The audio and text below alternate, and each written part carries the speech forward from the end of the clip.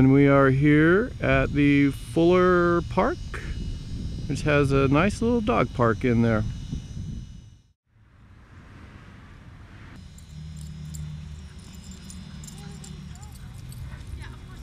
This is a good sized park.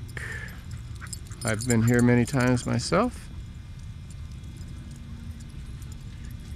Alright, and there are these water bowls, and you can see the water jugs in the background for watering old Fido.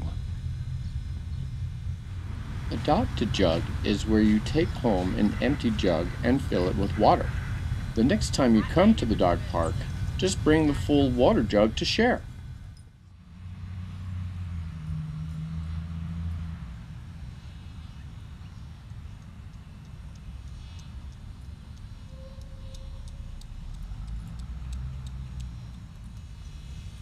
Okay, well, here we are at Fuller Park. It's a nice dog park. It's got no small dog area, but there's lots of balls and toys out there for people to throw around and play with, for the dogs, of course.